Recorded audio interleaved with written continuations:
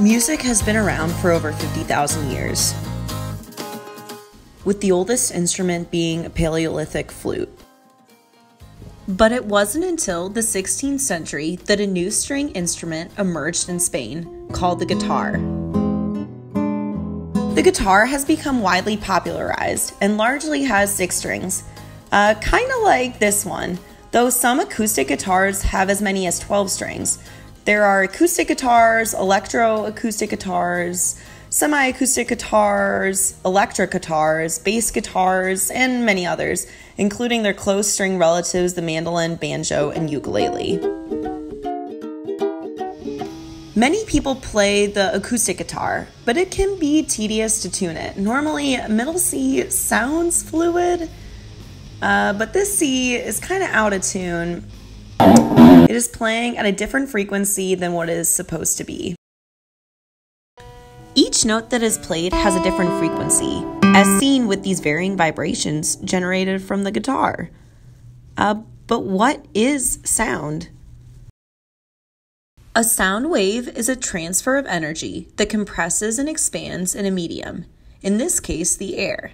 The guitar strings vibrate, causing the air around it to vibrate also.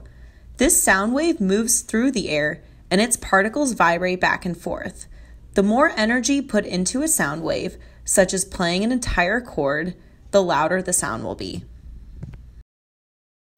Air molecules themselves don't move across the room like water molecules in a swimming pool.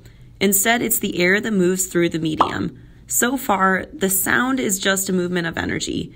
When does it become what we know as a guitar sound, though? Scientific American has stated that sound is a vibration transmitted to our senses through the mechanism of the ear and recognized as sound only at our nerve centers in the brain.